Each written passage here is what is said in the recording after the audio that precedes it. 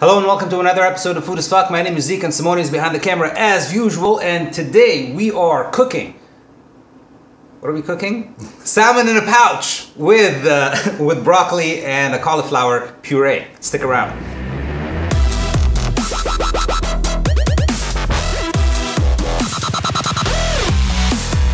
Alright, so we're doing salmon in a pouch today.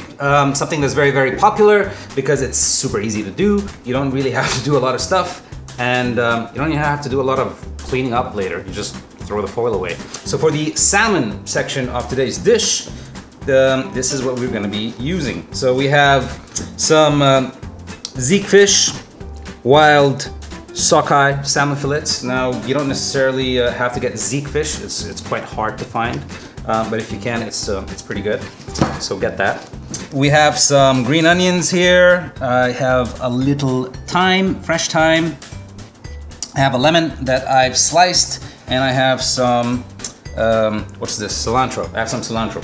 And we're also gonna be using some butter, and I completely forgot to put it on the table, but we're also using garlic. For the puree side of things, the ingredients are really straightforward. You're just gonna need some broccoli and you're gonna need some cauliflower.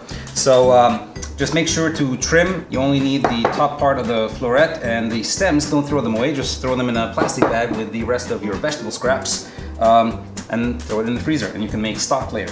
Just make sure that you chop them up as small as you can go. This will help them cook faster, so we can puree them also faster. We're going to be adding obviously some things to spice things up, like salt, pepper, and a few spices, and that's pretty much it. Very simple. All right, so first things first, to make the salmon, we're gonna need to do something to our butter to make it awesome. So I already did this, but I'll show you guys how I did it. So it's very, very simple. So I just got some butter that I left out until it got to room temperature, so you can very easily sort of dig into it with a fork. I added a little bit of thyme that I chopped up really, really fine. I added some garlic that we, what did we do? We grated it into the butter. And then some salt, some pepper, and I think that was it. And then you just whipped it up with, sort of mixed everything together with a fork. And that's it. So this is our garlic thyme butter. All right, so let's cut this into nice, generous portions. I don't know, I'm gonna say this is 2 portions, right? So let's make a nice, decent portion here. So just go down. Make sure you have a nice, sharp knife. Ooh, I think there are some bones here. So if you find some bones, just take them out. It's not a big deal. So if you run your finger down where the bones are, you can see if there's any more bones, and there's none left. So that's it, there's just 2 bones in that, which is not so bad, pretty good. Last thing, I'm just gonna turn the salmon around and just run the knife over the back, make sure there are no scales. We're not gonna eat the skin anyway, really, so this step is not really that important. I am just a little bit finicky. All right, last step, I just like to pat dry my salmon. And the reason for this is I find that when it's dry, whatever you add to it sticks much better, right? So just make sure that it's dry.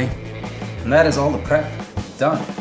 So assembly time, this is actually super, super, super easy. So for the pouch, we're gonna be using aluminum foil. So, I don't know, take a nice, generous amount out like this. And usually I like to fold it in half so it's a bit stronger.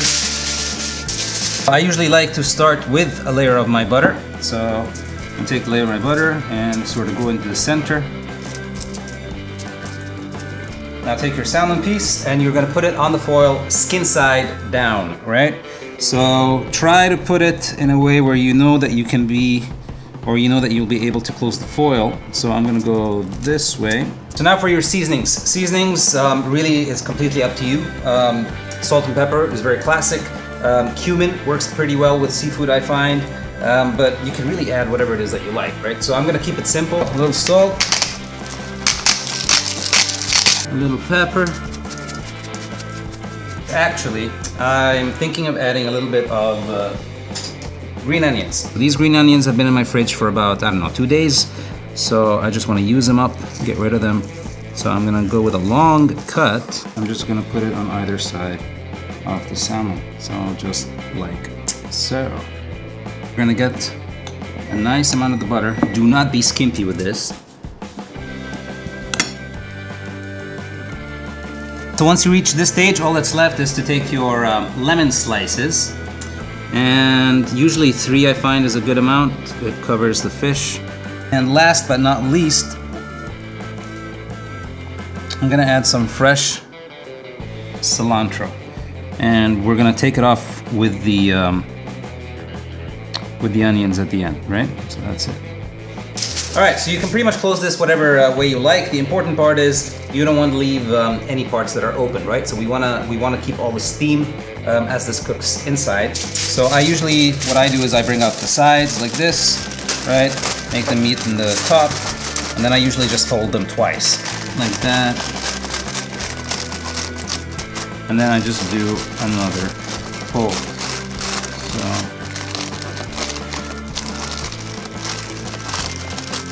Try as much as you can, like I'm not touching the salmon from the top, right? And the sides, you can sort of feel where the salmon is, right? In the middle here. So just pinch it with your hands, right? To the top. And then again, just do a double fold so you make sure that the air doesn't come out. Then you go 1 and 2. And that's it. That's really all you have to do. This is ready to go in the oven. So preheat your oven to about 390 degrees, that's what I did, and we're gonna pop this baby in for about 18 minutes. So to make a puree, it's pretty straightforward. It is actually extremely easy, right? So for this, I'm gonna have 2 purees in today's dish, and I want them to be a little bit different from each other, right? So I don't want both of them to be the same. So for the broccoli, I'm gonna go for a lemony, sort of zesty, fresh kind of sort of flavor to it. So what we will be adding to this is some olive oil, some salt, a little bit of basil, some apple cider vinegar, and a lemon. All right, so the way that we're gonna do this puree is I'm going to boil the broccoli first, and I don't know, I'm guessing about 5 minutes should do the trick. So I'll put it in for 5 minutes into boiling water, and then we'll check on it. So I'm just gonna drop the broccoli in. What's that? That's a splash of lemon. Look, I heard somewhere that if you put some lemon into the broccoli while you're boiling it, especially if you're gonna boil it for more than a minute, it helps keep the color. And you know, I like to try stuff, so I'm curious to see if this works or not. This is my extremely cheap food processor. It still works, but there's a crack in it, so I duct tape it whenever I use it, and then after I'm done, I take this off. All right, so it's been 5 minutes. The broccoli did change color a little bit, so that lemon trick is total bullshit. All right, so I'm just gonna strain it. Don't be too worried about straining because you do need some liquid. Okay, so here we go. Pretty straightforward. I'm just gonna put a little salt, a little bit of dried basil, tablespoon, 2 tablespoons of olive oil, the lemon. Try to catch any seeds in your hands. Now I know this looks like a really bad food processor, but it does the job. See? Told you. It's impressive, isn't it? For its size. So this puree is kind of funky looking, but it's pretty good. Usually I like to have the broccoli stuff cold, so I put this, I don't know, I put it for about 5 minutes in the freezer, but then I take it out and put it in the fridge. Any longer than that, it's gonna start to freeze. But yeah, and just chill it. Okay, so for the cauliflower, again, it's pretty straightforward, but we're not gonna be doing the boiling way. I want this to be a bit more robust and just be more earthy, right? So we're actually gonna saute this on a pan, add the rest of the ingredients to it, and once it gets nice and soft, we're gonna add some milk to deglaze, and then we will puree everything together. So here's what I'm gonna put into this: some salt, some pepper. I'm gonna add a garlic clove, some butter that we're also gonna use a little bit of oil with, just so that it doesn't burn too quickly. Some nutmeg, and this is some oregano and onion powder, and then the milk that we will be adding at the end. Medium heat for this, because we don't want the cauliflower to burn too quick or to stick to the bottom of the pan. We do want it to slowly brown and sort of caramelize, and then Small bits and pieces of it will stick to the pan, which will be beautiful when we add the milk to the glaze in the end. So I'm just adding my butter, a little bit of oil, just to help control the melting point. And that's it. And then I'm just gonna start to add my cauliflower.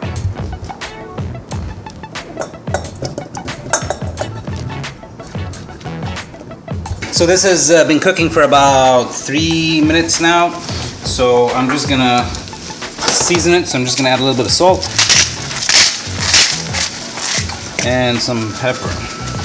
All right, so as you can see, we are starting to get some color now on our cauliflower. So I'm just gonna let it brown just a little bit more. And then we're gonna add the rest of our spices. So I'm gonna go in with my garlic first. I'm gonna grate it. Now, oh, that smells amazing already. Now I'm gonna add a dash of nutmeg, not too much nutmeg, oregano, onion powder. And that's it. I'm gonna give this a mix for about a minute or two to get everything incorporated. All right, so we're just gonna add milk. Just a little bit. Careful, it's gonna get really hot. And yeah, I think I'm happy with that. So not too much milk, you just want enough milk sort of, so when you puree things, it's nice. All right, so make sure that you do this when this is hot. So I'm gonna be using this thing today. I have no idea what it's called, but you don't actually have to. You can just puree it again in a food processor like before. There, and I don't like to go all the way, like I don't want to make it super fine. I like to give it a little bit of a texture, but that's pretty much it. Woo! It's hot. Maybe a little salt. A little salt. Simone, what do you think? Salt? I don't want a cauliflower. Come on, dude. It's good. It's good. Eat your vegetable. Mmm. Very good, thanks. Doesn't need salt. Yeah, a little bit, a pinch. Yeah. All right, now unlike the broccoli, I like to have this hot. So you can just keep it in the pan, put a lid on it, and just keep it warm until the fish is done, and the fish should be done any moment soon. All right, 19 minutes are up. We are gonna take this off. Be careful, the foil is very hot, right? Ow, ow, ow, ow. Okay, I can't. And 3. All right, so be super careful. I cannot stress this enough. This is very hot, right? So this is dangerous here. And oh, look at that. There we go. Now this is an excessive amount of butter, I know, but when you taste it, you'll see that it was worth it. All right, so here is plating time. So remember the cauliflower mash that we made? So I'm gonna put that down, like so. We don't need the lemon. Remember, we put the salmon skin side down. If you see the skin just sort of comes off from the bottom of the salmon. And there's the skin, right? See? So the skin all comes off and you're left just with the salmon. And take that on top of your bed. So remember, this is the cold puree, right? So this is cold. So think of it as a refreshing salad on the side, right? So there's our broccoli. And there it is, not too much, just enough, you know, if you want a nice cool palate cleanser on the side there. And there's your salmon dish.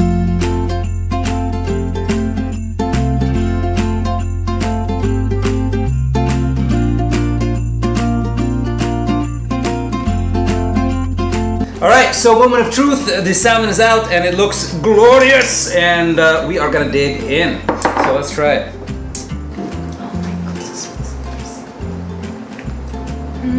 Fish is great. Yes. Look at the color of that salmon. Cauliflower. Oh man, I like it. Seriously? My God.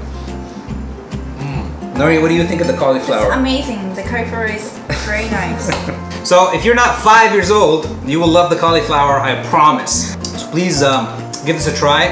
I promise it's so easy, so simple to make, and you're gonna love it. And it's just, you can't really mess up this dish, right? The salmon is always gonna come out nice and moist. The cauliflower complements the salmon beautifully. Please ignore this man over here. Thank you guys for watching our channel so much. We appreciate it. Please, if you like what we do, hit that like button, subscribe to our channel, share our videos. It really helps us out a lot. And comment down below. So until we see you guys next time, I've been Zeke again from Food is Fuck. This is the beautiful Nori, and this is Simone, and we'll see you guys in the next episode. SHA POW!